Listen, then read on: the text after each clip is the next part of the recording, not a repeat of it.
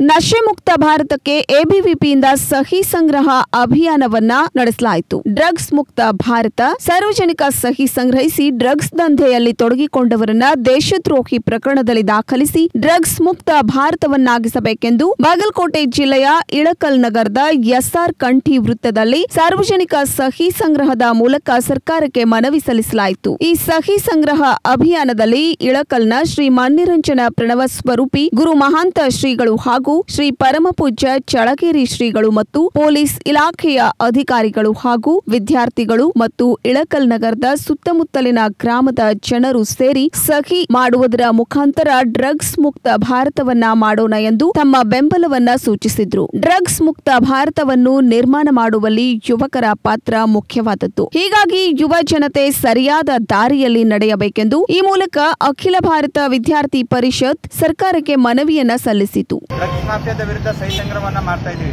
ಯಾಕೆ ಅಂತಂದ್ರೆ ನಮ್ಮ ರಾಜ್ಯದಲ್ಲಿ ಇರ್ಬೋದು, ಹಾಗೆ ನಮ್ಮ ದೇಶದಲ್ಲಿ ಇರ್ಬೋದು, ಈಗ ಒಂದು ಹೊಸ ನ್ಯೂಸ್ ಆಗಿ ಬಹಳ ಅತಿ ದೊಡ್ಡ ಜಾಲವನ್ನ ಡ್ರಗ್ಸ್ ಮಾಫಿಯಾ ಹೊಂದಿದೆ.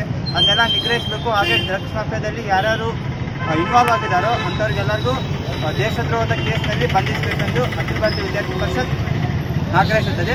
ಹಾಗೆ ಅದಕ್ಕೋಸ್ಕರ ಎಲ್ಲ ರಾಜ್ಯದ ಎಲ್ಲ ಘಟಕದಿಂದ ಮನವಿಗಳನ್ನು ಸಹ ಕೊಟ್ಟಿದ್ದೇವೆ. ಹಾಗೆ ಈ ರೀತಿ ಸಹಿ ಸಂಗ್ರಹ ಅಭಿಯಾನ ಮಾಡಿ ನಮ್ಮ ರಾಜ್ಯದ ರಾಜ್ಯಪಾಲರಿಗೆ ನಾವು ಮನವಿಯನ್ನು ಕೊಡ್ತಾ ಇದ್ದೀವಿ. ವೀಕ್ಷಕರೇ, ನಮ್ಮ ಸತ್ಯಂ ವಾಹಿನಿಯ ಪ್ರತಿದಿನದ ಅಪ್ಡೇಟ್ ಮಾಹಿತಿಯನ್ನ ತಿಳಿದುಕೊಳ್ಳಲು ಸತ್ಯಂ ಟಿವಿ ಕನ್ನಡ ಯೂಟ್ಯೂಬ್ ಚಾನೆಲ್ಗೆ ಸಬ್ಸ್ಕ್ರೈಬ್ ಆಗಿ ಹಾಗೂ ಬೆಲ್ ಐಕಾನ್ ಅನ್ನು ಕ್ಲಿಕ್ ಮಾಡಿ.